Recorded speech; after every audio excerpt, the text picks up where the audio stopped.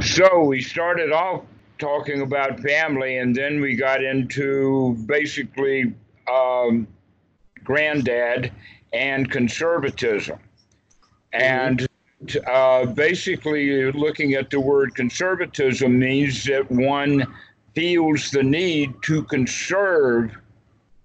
And what it is, conserved means either that we feel we have precious little, and what we have left, we are life dependent, or that is becomes more symbolic in the sense that whatever I have, I feel more secure than I would if I were without it. And so there are many, many examples of that kind of thing, including the story of the prince and the pauper, where a little pauper boy, they discovered that he was actually the prince. They took him to the palace, they dressed him in royal clothes, they gave him an education, and they had a posted guard around him for his protection. But he was smart enough to recognize he had a better life out on the street, and so he left. That having guards around you are only for those who are very conservative. But he didn't feel like that he had gained something by becoming the prince. He felt that he had lost something, his freedom.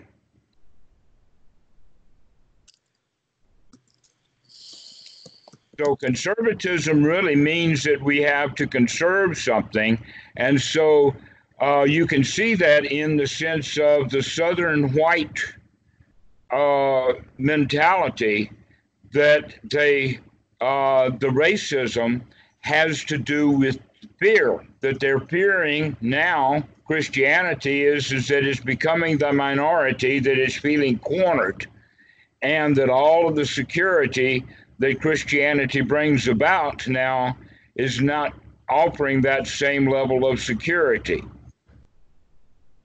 That in fact, white supremacists, if you look at the word, you'll see what that actually means is that they no longer feel supreme, that they're losing something.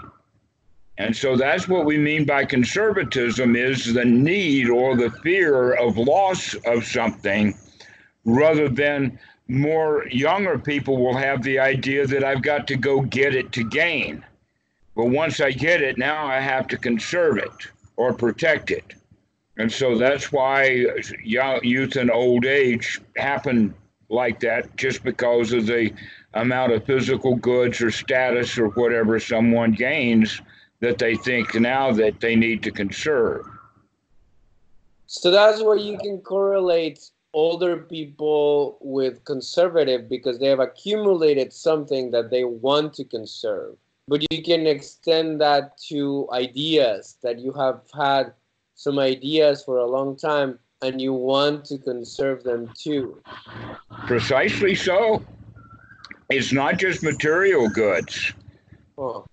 It is also the way we live, in the sense of rites, rules, rituals, supposed to, this is the way it ought to be done, etc., like that. These things actually correlate directly to the formed primary instincts that I was taught in biology school. And then I was challenged on that, so we went to the internet to find out that yes, those things still exist in that form. The four primary instincts is, number one, the big one is the self-preservation instinct, followed by the procreation instinct, followed by the nesting instinct, followed by the territorial instinct. And you can see that in each case, humans still live instinctual lives. They've just, in some cases, taken the real and made it into symbolic. An example of that is territory.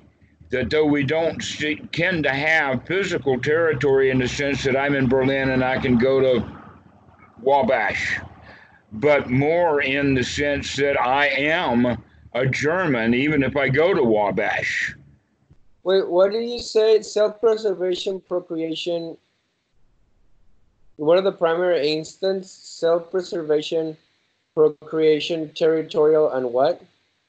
Nesting instinct.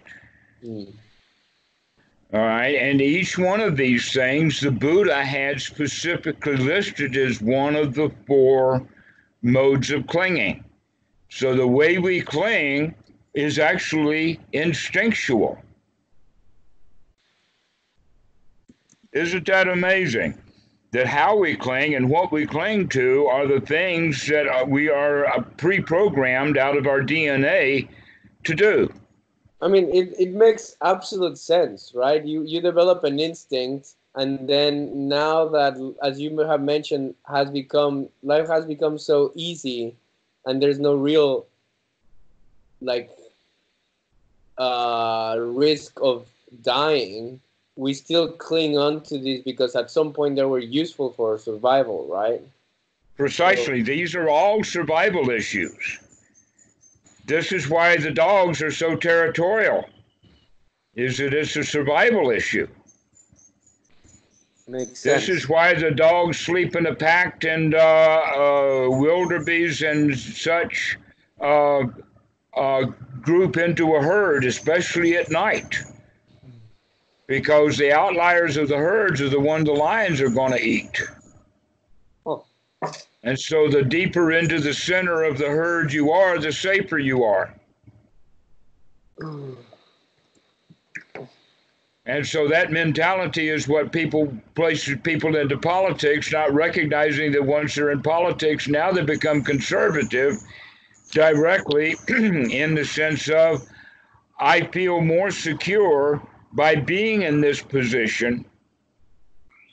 Well, and yet they're being constantly attacked by the press, by the other party, etc., like that, and they're actually under attack. If they'd go home and sit down and cool it and get out of politics, they would actually be more secure, even though they would not feel more secure. Yeah, I mean, I don't know how much you know about the politics in Mexico, but it's essentially what's happening. There was this guy who was trying to become president for like 12 years. And now that he was the super liberal and blah, blah, blah, blah, blah, blah. And now that he's in power, he's the most conservative idiot. But yeah, as soon as he had the power, I could have guessed that. he became, he became just like everyone else, every other politician. Well, a little bit worse, but yeah. Okay. Well, the one of the stories that I have seen, in fact, this was a wall drawing that I saw several places when I was in Washington, D.C., so it was kind of a click. And that is, it was a line drawing of someone standing in a pool of water surrounded by alligators. And the caption of it is that when you are up to your hips in alligators, it's hard to remember your original intention was to drain the swamp. Okay. All right. Now, why would anyone want to drain the swamp? Because they would feel inherently a little safer if that swamp got drained. But when they get into the swamp to drain the swamp, now it actually gets really dangerous. But if you stay in the swamp long enough, you become one of the alligators. Exactly. And you want to conserve that swamp.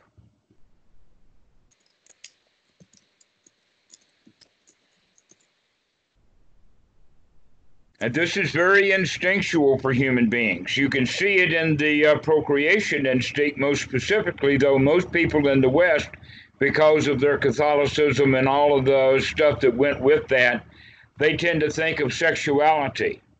But procreation in and of itself actually means to produce or to take control of something physical. An example of that is taking control physically of the cartoon is, in fact, the guy in a bearskin is walking towards his cave, and in his right hand he has a great big club, and in the left hand he has a handful of hair dragging a woman into the cave. And she's unconscious, okay? You would think immediately this is sexuality. Oh no, it is using that club for power. And it's the club that's the important point, not that he hit a girl with it. It's that he went after a club so that he could do that. Now, we have all kinds of signs of that in the animal life. There are birds who steal shiny objects. There are nest building, all kinds of stuff like that that is not actually the nesting instinct, is the procreation instinct in the sense of gathering things together. But the thing that the humans have that is quite different from the apes use tools. Many times they'll have tools. One of them is to take a slender reed and run it down a hole so that the grub will start grubbing on it. And then they quickly pull it out and the grub will not let go of the reed. And so now they've got a morsel. But they don't keep the reed. They dispose of that reed. Where humans, what we did was we used a rock to break up a bone to get the marrow out of it, but we kept the rock. We polished the rock. Monkeys don't have pockets. Humans have pockets. Okay, so we started to collect things. And so fast forward a million years, and that club in our hand became a knife, and then a spear, and then a cell phone. So we're better at optimizing tools. Right, so we're upgrading our tools because we feel safer, and in fact we are actually physical safer walking around with cell phones rather than spears or guns. Well, arguably. Arguably, right, I know what you're talking about, but in general, and that's the whole point, is let's go ahead and argue about it, because people don't feel safe, while in fact they are safer in the sense that the guy next to me may not stab me. There's stuff on that cell phone that people get stabbed with nonetheless. Yes. Or they feel stabbed by it. Yeah, especially if they've got a newscast. Yeah, well, or people are so distracted on their phones that they fall down the stairs or into a fountain or get run over by a car or something. So it's robbing them from their attention. Precisely, but the whole point of it is that they want to feel more secure. But that's what conservatism is all about, to where, let us say, an opposite of conservatism would be altruism. And you can see elements of altruism in the Democratic Party that you don't see in conservative Christianity, though Jesus was an altruist completely. Well, so you would and say yet that Christianity is conservative completely. So, but basically, but by those standards, any established anything, it's conservative. Even Buddhism is conservative, right? Ta-da! You're making my point. It perpetuates anything. So conservatism by itself is not inherently wrong, as long as what you're trying to conserve is promoting some good. Well, let's look at it this way. If you're trying to conserve something, whether you consider it good or bad, that conserving ultimately at the bottom of it has to do with greed. Okay. So in other words, you want something. Now, what is below that greed? Below the greed is this sense of safety and security versus being afraid. That's in fact the bottom line, is the self-preservation instinct's job is to preserve not the self but the organism. It was wrongly said when it was called self-preservation. What we mean is the individual organism's preservation instinct. And that in human beings, that thing is just, let us say, overworked. Now, at one time, it fulfilled its function. In fact, it was necessary for that thing to be online most of the time. But in modern society, we don't need that self-preservation instinct in operation because we're not, in fact, in danger. Especially not if we're wise. It's only when we don't know, when we're curious about the danger or in the sense of doubt, then that's going to keep that self-preservation instinct alive. Let's not call it alert, because it's not actually watching what's going on. It's just getting ready to watch what's going on. This is very interesting that this self-preservation instinct then guides this grasping and clinging to whether it's one of these three things then we grasp and cling to, and that is material possessions, articles. The next one would be the ways that we do things, in the sense of the way that we were taught in our society that gives rise to the Buddha used the word sila bhatta paramasa, which is our rights, rules, rituals, shoulds, woulds, coulds, the ways to do things, etc., like that, almost all the way down to the language that we speak. Now, Freud referred to this as the superego, that this is where all of that stuff is stored. And that's what we would call or equate with the nesting instinct, in the sense of that if you're going to get into that herd, you've got to go according to the herd's rules. Or if you're going to stay in the nest with this group of monkeys, then you're going to have to behave yourself according to nesting rules. And if not, they'll throw you out, and it might be dangerous out of the nest. These are all very instinctual behaviors that, unless we become wise to them, will begin to control our lives. But when we do become wise to them and catch them when we're in doing that, then we can come out of it. Like, you do not have to live instinctually. You can live mindfully instead. And so the last one then is the territorial instinct. Hang on just a second. We'll cover it and go back into all of them in depth. And that is the territorial instinct doesn't actually have to do with physical territory so much anymore as mental territories. And what we mean by that is our identification with outside organizations. I'm a Catholic, I'm a Protestant, I'm Jewish, I'm a Buddhist, any of those kind of identifications, but also political parties. I'm a Democrat, I'm a Republican, or on national levels. I'm an American, I'm a Thai, and that wisdom shows that those boundaries not only should break down, but they actually do break down when you see those boundaries. But if until we see those boundaries, then we will continue to identify. And that we want these boundaries to break down because holding those boundaries is suffering. An example of that would be the Republicans. People who identify as Republican, when the Republican Party has a good day, they go up. And when the Republican Party has a bad day, they go down.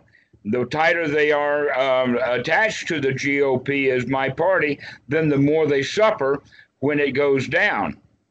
And so being a Republican right now is a whole lot of suffering because there's a whole lot of bad days for the Republican Party. But you can get even sillier. Like, what if your team is the Patriots and the Patriots lost or the Patriots won? Then that's a good day. That was the next item on my list, was the gamies, who is attached to a particular sport team.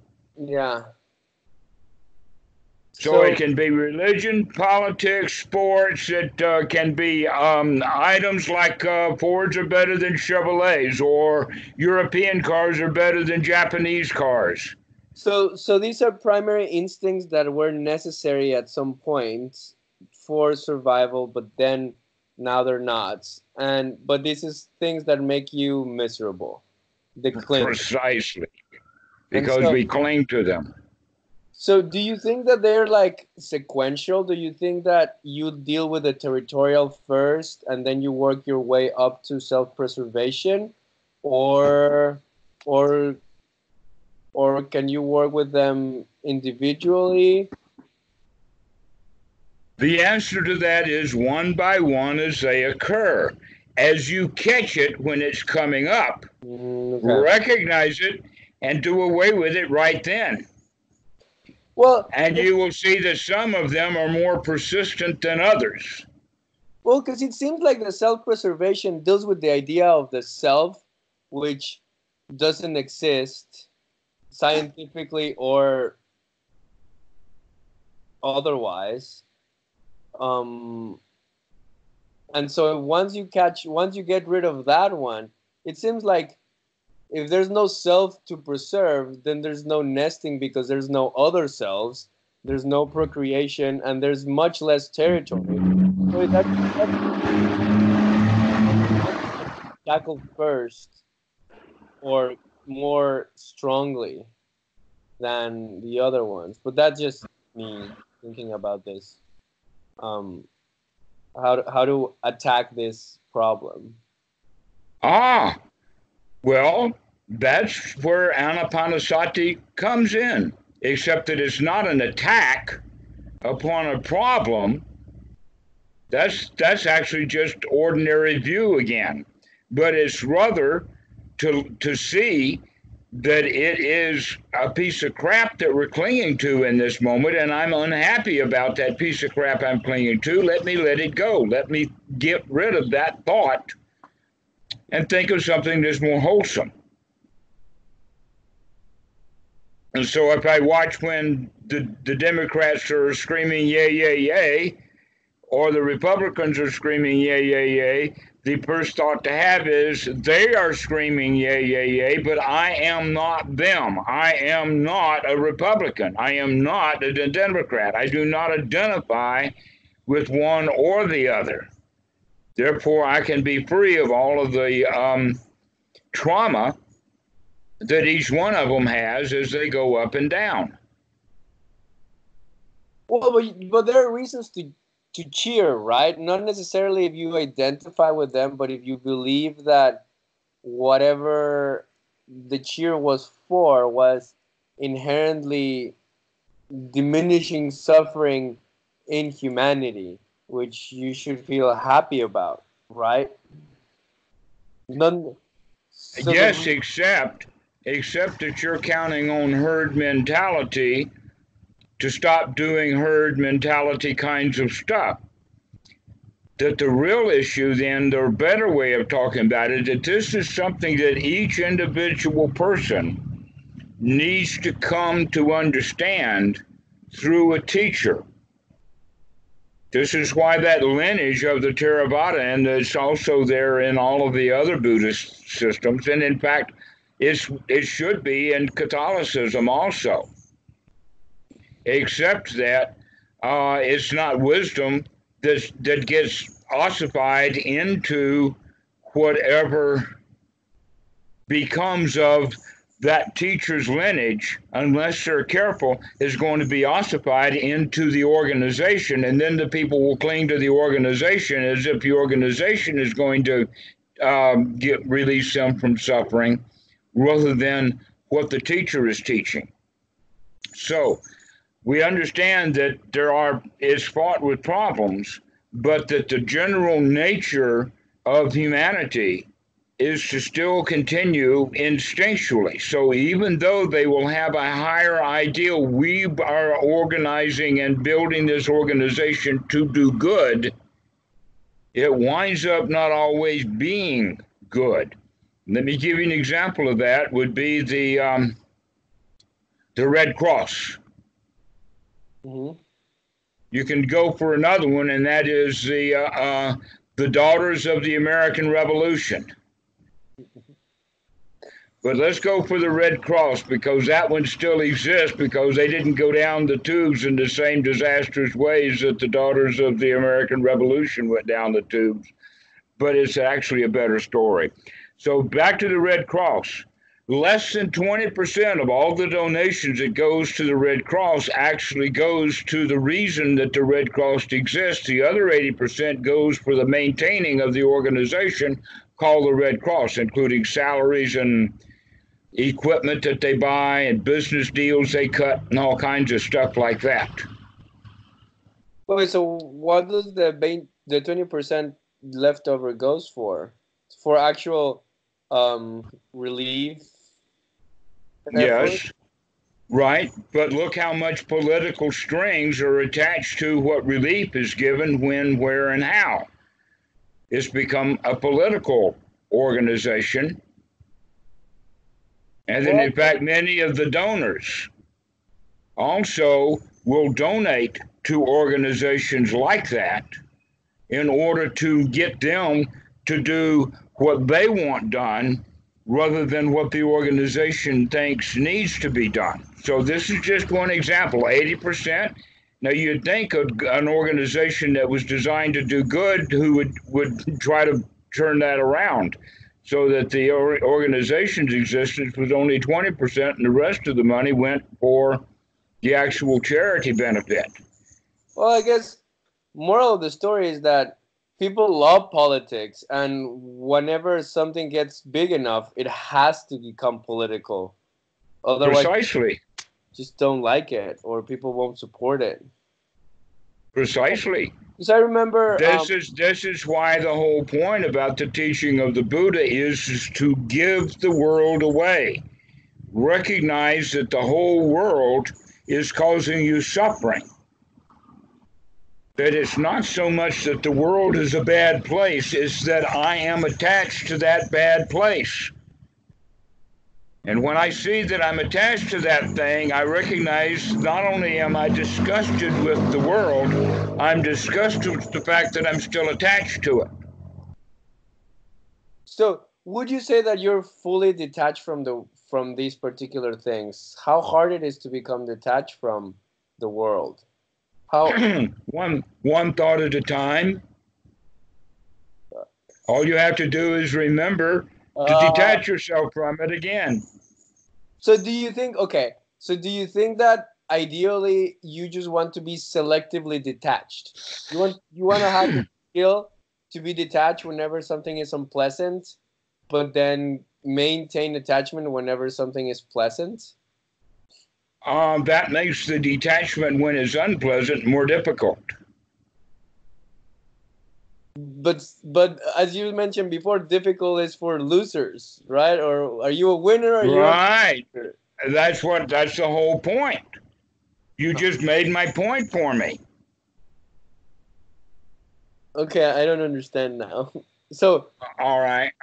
Let's put it this way. A whole lot of what really right noble view is about is to stop looking at good and bad, or what is worthwhile and what is not worthwhile, but recognize, no, the difference is can I be sharp enough to see what's happening in this moment, rather than claiming something is good and keeping my attachment to it, when in fact I haven't done a thorough investigation of whatever it is that's good that I'm attaching to. So that's still just a belief. That in fact it's really a really excellent introduction into the story of Adam and Eve. So the idea is to be purely an observer without adding any judgment to the things being observed. Precisely. That's the only way to deal with paradise. Just look at it. Don't. Yeah, just enjoy the hell out of what you have, because otherwise you'll destroy the place with your choosing and picking and choosing of what you like and what you don't like. So, off to the Adam and Eve story, because almost all Christianity gets wrapped up in the story itself without looking at the actual moral of the story. So the story itself is about talking snakes and who bit the apple first and who seduced who and who wears a fig leaf and was it an apple and all of that kind of stuff, which is not the real story at all. The real story is eating of the fruit of the knowledge of good and evil. Now, what does eating of the fruit of knowledge of good and evil mean? The eating of the fruit means you have to bear the results. That's the eating of the fruit of the tree, the fruit of the vine, the fruit of one's labors. It's not a physical fruit like an apple. That's just, children's thinking of a literal story. Instead, the fruit is the result. This is in Buddhism, they call it kama vipaka. Or you have result. If you do a good action, you'll get a good result. And if you do a bad action, you'll get a bad result. So the knowledge of the fruit means that you have to bear the results of your knowledge of good and evil, which means you go around and say, that's good, that's evil, this is good, this is bad, this I don't know, this is good, this is bad. And by doing so, we destroy paradise. We literally kick ourselves out of paradise. We don't kick ourselves out, we destroy paradise. An example is, here I live in a perfect paradise, but this tree, it's got some brown leaves and another, and there's a bug eating that leaf up there. Let's go cut that tree down because I don't want any bug eating leaves in my paradise.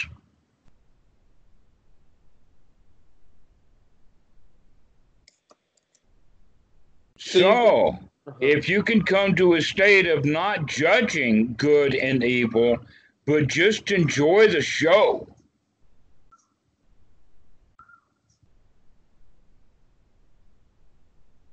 I think enjoying you typically associated with good, though, right? Well, at least I would say that enjoying something, it would be weird to enjoy something bad. Well, what show do you know of that doesn't have a villain that's villainous all throughout and finally gets conquered at the end? Isn't that the story every time? To conquer bad through good? Well, that's what it appears. It depends upon which side you take. For an example, let's put a story about American invasion of Iraq. And on one side of the theater, we put a whole crowd of Americans, and on the other side of the theater, we have a whole group of Iraqis. Now, are they all going to be cheering at the same time throughout that movie? Or are they going to be cheering according to their attachments of what they think is good and bad?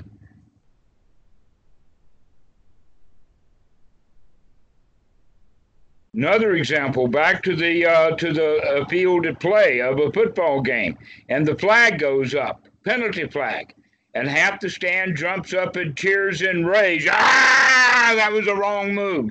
And the other half of the stand jumps up and say, yay, our team, go, go, go. Okay, so was that flag that was thrown, was that a good flag or a bad flag? Was that a good call or a bad call? The answer is it's subject to opinion. And when we gain right view, ultimate right view, we look at the problem as not as whether the opinion is good or the opinion is bad, but look at the opinionizing itself. So that we stop holding opinions and we continue to investigate. Observe is too passive. This is not an observation. This is an investigation. Right down to the fingerprints. So you're perpetually investigating. Well, you are investigating it now. Right, exactly. That good catch. You're learning already. Now. And I guess it's a curiosity, as you were mentioning before, right? So you have this curiosity that doesn't make it too good or bad. You're just being curious about your surroundings by investigating it. Okay. So just enjoy the show. Investigate the heck out of it. Watch what's going on. Get a real load of it. It's like a spy mystery novel. The whole point of a spy mystery novel is, can you figure out who done it from all the clues that were sprinkled throughout the book before you get to the last page? But don't you think that that promotes a very passive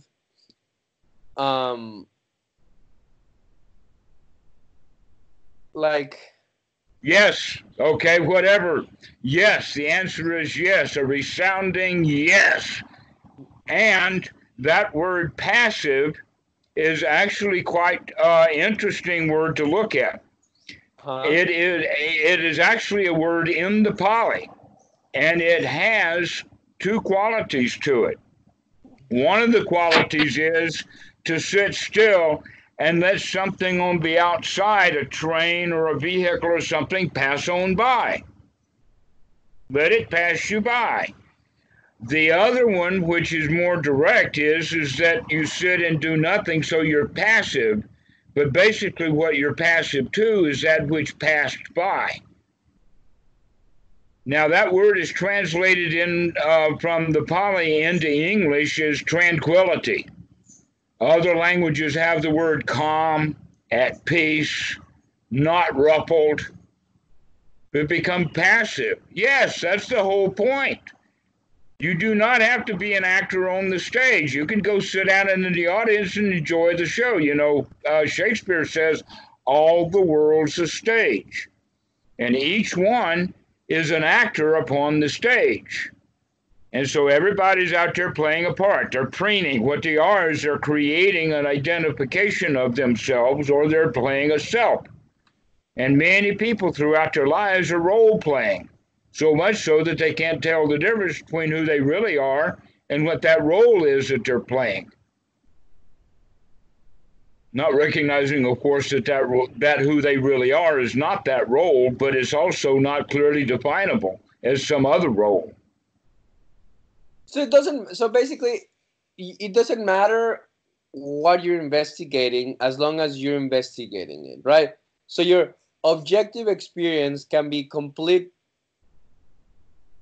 trash. You can be in solitary confinement in a cell for the rest of your life, but then if you are in tranquility, just investigating your environment, then you can enjoy it. Yeah, and you're not attached to it. So if you make judgments of this is good and this is bad, and so by judging something, when something happens, you judge it as good or bad, and now you're going to feel accordingly. But when you are just an observer, when you stop eating of the fruit of the knowledge of good and evil because you're not going around knowledging, choosing what's good and what's evil, then you don't have to bear the fruit of the attachment. What about like actual sensations? What about like pain? Pain. What is pain but not liking a sensation?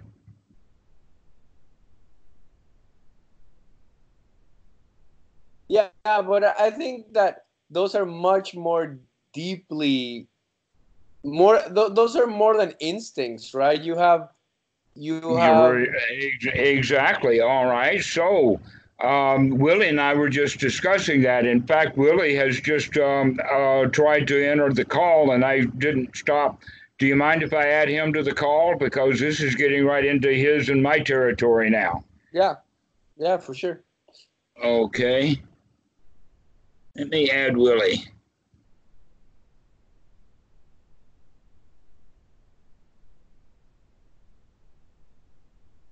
All right, let's see if he does. Yes, he and I were just discussing dentist office. Okay. Where the dentist office is one of when you smile, so you know what we're talking about here. That's one of the places where people kind of think that they associate the word pain with the word dentist. That's very common worldwide. It's even true here in Thailand. I would say, yeah, I guess I would say it's also very mundane view of pain, but yeah, for sure. Well, Easy to very ju- easy to relate to. just for that's why I chose it, Yeah. as opposed to what you would consider then ultimately super mundane pain is a little more difficult to deal with. So let's start looking at what we can deal with. And what we can deal with is talking about dentists. Here's something very interesting. The last time that I was at the dentist office, she said, what I'm about to do is going to be very painful. And then she said, I suppose you don't want any shot, or I don't remember what word she used, Novocaine or whatever. But if you do want it, raise your hand. Now, you will never hear a dentist say that in the United States. Mm. They will naturally just go ahead and say, this is going to be very painful, I'm going to give you a shot, or they may not even say anything at all. They'll just spray the thing and get ready for the needle, put the needle in, and everybody just assumes they know what's happening. It's par for the course. Mm-hmm. But here in Thailand, the dentist actually asked. Now, why she did, I'm not sure. But the natural answer was, now that I've been given a clear choice, I'll choose to not raise my hand. In fact, I'm going to be working on keeping the hands really relaxed. And so then the thoughts when the intense sensation is there is that this is the body. And the tooth belongs to the dentist right now temporarily. She can do with it what she wants to do. And I'm going to lay here, whatever there is left of me, as relaxed and comfortable doing deep breathing. I think, in fact, it was the reason that I was doing deep breathing is when she was saying that, never mind about the Novocaine. Because deep breathing is a sign that one is in good state of homeostasis. When people are fearful, they'll stop breathing. They'll hold their breath. But if you're naturally deep breathing, then the dentist, especially a dentist in Thailand, knowing all about Anapanasati and whatnot, she will just naturally assume. Now, the actual sensation did come in waves. And it looked like that she was not going to stop for a while. But then the thought came, well, perhaps I'm just an alien from outer space, and I'm coming to deeply investigate what it's like to be a human in a dentist chair.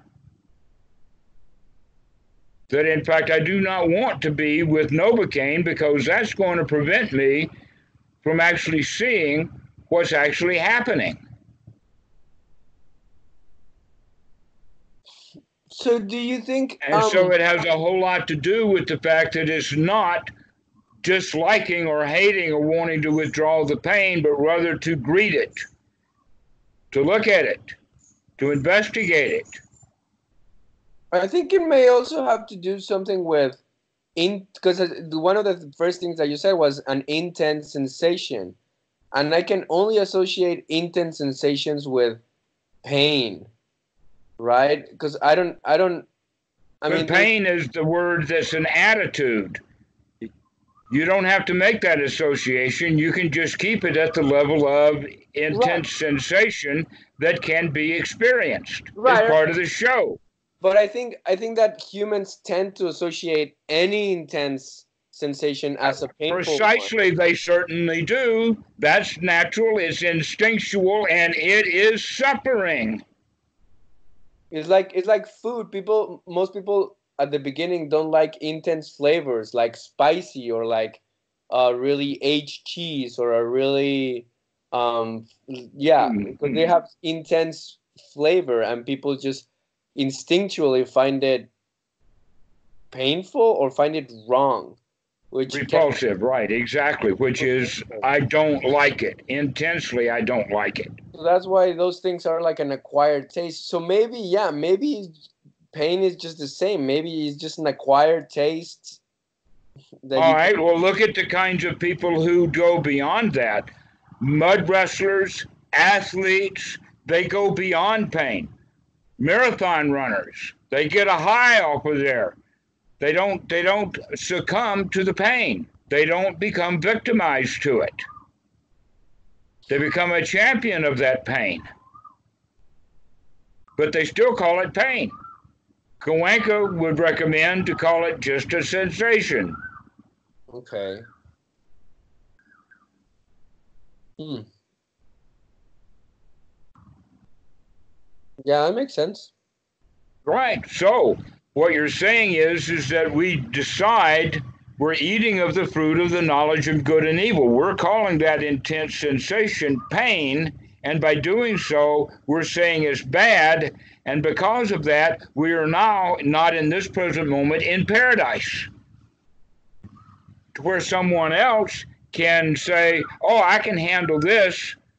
The dentists don't kill people; they just drill. So, okay, so And so I can handle this. I'm good. My paradise is intact, even though the dentist is drilling right this very second. I think there's also an important thing about the paradise. Like, I feel like once you go step beyond and start labeling it, you get distracted from what you're seeing, and then you internalize it. So, And you're avoiding it. You're trying to push it away. You want the dentist to stop. you get You distracted. don't like it, right? You want to escape from it. Because that happened to me, like at the vacation. It's like you're watching it. You're watching your beautiful. I was on the beach, and you're looking at everything, and then once you want to see, oh, this is beautiful, or this is, once you start to like try to perpetuate or try to remember this, then you're not enjoying it anymore because you're getting other mental processes involved that, Trying to trap. What do they call it? Capture the moment. yes. So, Well, capturing the capturing moment, something is not the same as being free from it. capturing is, it seems like a bad idea to capture the moment now that I think about it.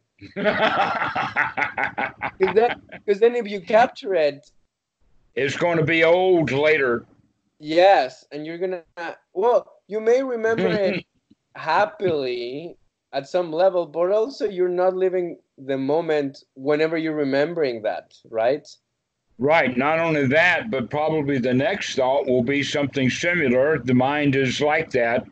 Freud calls it free association.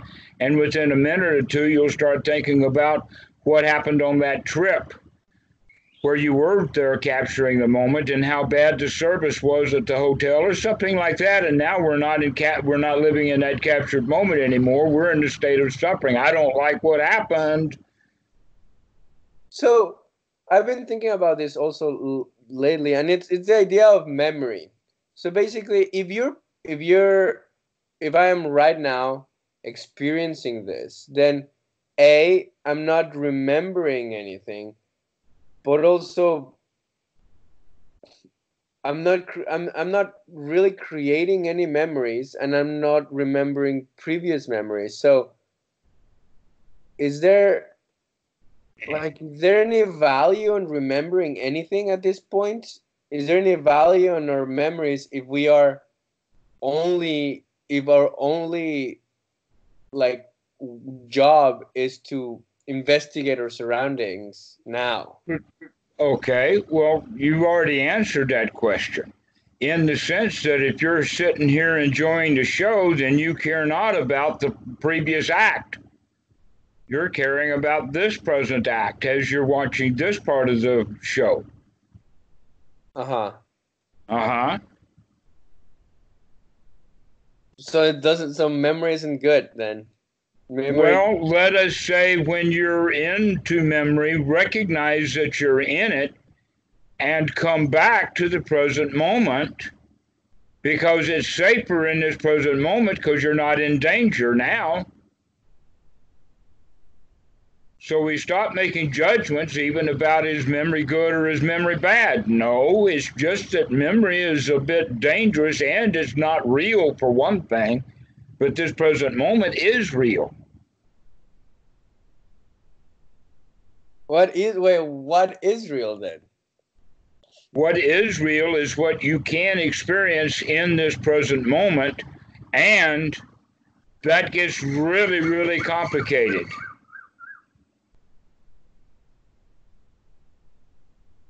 Willie just rang and I didn't get what his message was. So anyway, never mind. We'll just forget about it. It was a long message, so I assumed that if he said just call, then that would happen. But a long message means that he is later. So let's go on with this whole point. The Buddha talked about it that way, in the sense of what happened yesterday is dead, it's forgotten, it cannot be changed. And that there's many things that you used to have that you don't have anymore. And if you think about those things, then you'll think something like, oh, I had it and now I've lost it. But if we don't spend time in the past, if we just spend our day enjoying the present moment, then there's really nothing to do but to sit and enjoy. But if I start thinking about the past, I might think about, that motorcycle in the basement needs to be brought out and repaired. I got to go do that. And so now I got to go do motorcycle maintenance when I could just be sitting here on my porch, all because I thought about it, plus this mental map that I carry around that I should repair motorcycles, which is part of the superego, is part of my rule base, that motorcycles have to perform well. I guess it's kind of the same mental mentality that small plane operators, single engine planes, boy, those engines are extraordinarily important. You do not want that engine to sputter and stop while you're in flight, or he wouldn't. And so that old mentality for me is that you got to keep the motorcycle in good repair. Well, I mean, but now I recognize that, and so now I can just leave that motorcycle in the basement until somebody sells it. Well, I mean, it doesn't even go as far as the motorcycle. You don't have to do anything. What about eating? Okay, how do you... Well, then you're hungry. Okay, so down to the physical level, because all four of the instincts have some things there to be done with. Okay. But at the physical level, we can find the bottom line. And the bottom line is that which below we fall, then we're for sure going to be suffering. And so over time, an individual will actually be able to lower his bottom line to where in most of society, once you come up to a certain status, you want to maintain that. And if you go up, so it's always an uphill battle, and that's where conservatism comes from. But within this, the Buddha Sangha, we want to find out what our bottom line is and then start to lower it. Now, what is the bottom line? The bottom line is just enough housing, just enough clothing, just enough food, and just enough medicine. Bhikkhu Buddhadasa actually added a fifth one intentionally, and that was just enough what he would call education, which is part of that observing. Or you could call it just enough entertainment, if you understand the word entertainment correctly. Whoa. I don't know. I don't understand entertainment. Well, you can be entertained by the here now. Yeah, but... You can be entertained by something that's educational. Listening to the Dhamma like you are with me right now is both entertaining and educational. And one would say that it's actually vital, because without it, you would suffer.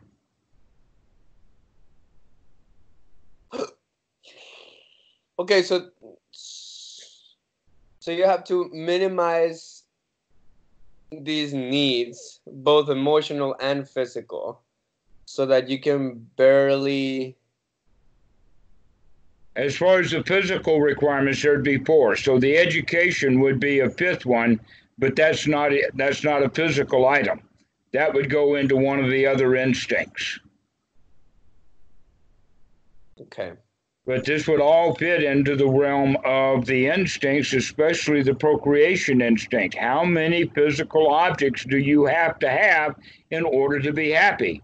How many cell phones? Another way of asking that question is, and by the way, for me, that would be how many laptops? The answer is one at a time, but over the course of 20 years, it's been 20 or more laptops. You should get better laptops if you're getting rid of one per year. I have mine for like at least 5 years. Well, no, you're making a different kind of judgment. Let us say of the laptops that are here at the house, there's probably about 10, but most of them actually still function.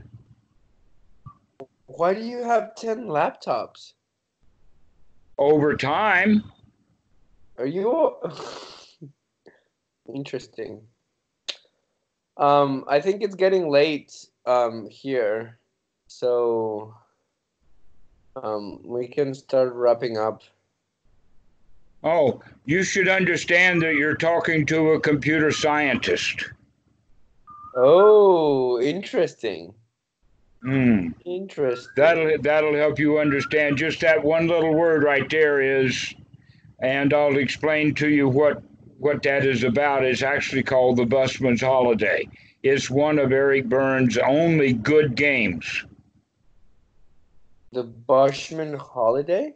Yeah, where does a busman go on his holiday? I don't know. He rides the bus. That's what he's been doing his whole life, but now he can actually make friends with the old ladies that he knew getting on his bus. He can also take a close look at the route. He never got to look around. He always had to be driving the bus. Now he can actually enjoy the ride. Okay. So like being a server at a restaurant and then eating at the restaurant. Right, okay, so the favorite place for the guy who just sold the restaurant to eat is his restaurant he just sold. Got it. That's natural behavior.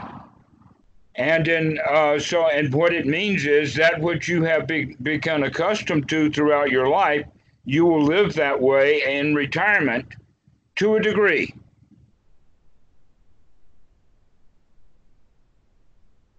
And so naturally, I need a laptop for Unix and for Windows. Okay. Makes sense. And also, I have several servers. Oh, shit. And so there's more than one operational, but this one, and in fact, some of them are just sitting on the shelf powered down. Here, in fact, is a notebook, a next book that I bought with my daughter, and it's fully charged right now, but it's got a problem with the BIOS, and I don't know how to get it fixed. And she didn't like it anyway, and so I don't see any reason to get it fixed. The laptop itself is perfectly good, but the operating system is a kind of a closed shop, and I don't want to open it, nor do I know how to turn the BIOS on.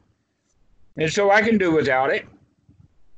But it's just an example of what we were talking about. Cool. All right. Well, I think I'm going to start getting going. All right. Well, we didn't ever get around to talking about JC.